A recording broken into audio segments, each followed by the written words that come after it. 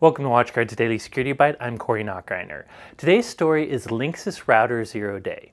Today, a researcher from IOActive warned that he found 10 vulnerabilities in a number of consumer and small business Linksys wireless routers.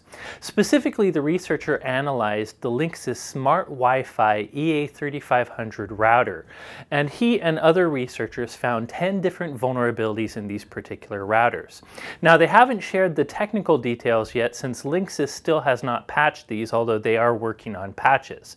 But overall, the vulnerabilities include 2 denial-of-service vulnerabilities, a number of flaws that might disclose sensitive information from your router, and the big one is a remote root vulnerability that could allow attackers to execute code on your router. Now, even though that is the biggest vulnerability, that is one of the vulnerabilities that requires authentication, meaning a bad guy already has to know at least one username and password on your router in order to leverage that flaw. That said, of course, the denial of service and some of the other vulnerabilities are unauthenticated vulnerabilities. Now, even though the researchers specifically found these flaws in the EA3500 model router, Linksys says it affects their other smart Wi-Fi EA series routers as well, and also affects some WRT models.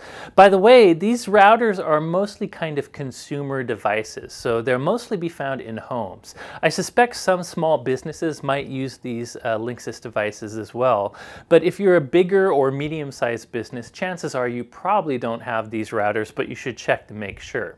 By the way, most of these vulnerabilities only work if they have access to your web administration portal. In most cases, you only expose that internally to your local area network. However, you can expose it to the internet as well for remote management.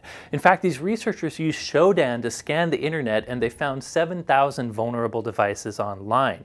On top of that, they found that over 1,000 of these devices actually still had their default password. And remember, the big remote root vulnerability in this case requires an authenticated user, so all those devices with default passwords can be exploited. So if you're a Linksys user, what should you do about this? Well, unfortunately, Linksys hasn't patched yet, but the updates are coming soon.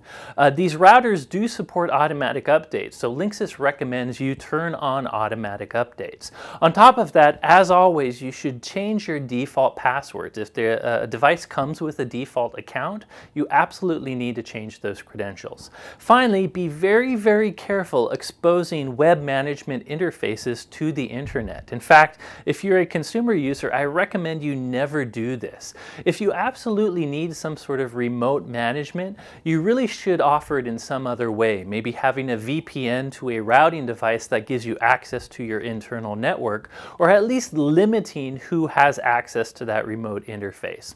Anyways, great information from the researchers at IOActive, and if you use these Linksys devices, be on the lookout for those updates. That's it for today's story. Thank you for watching.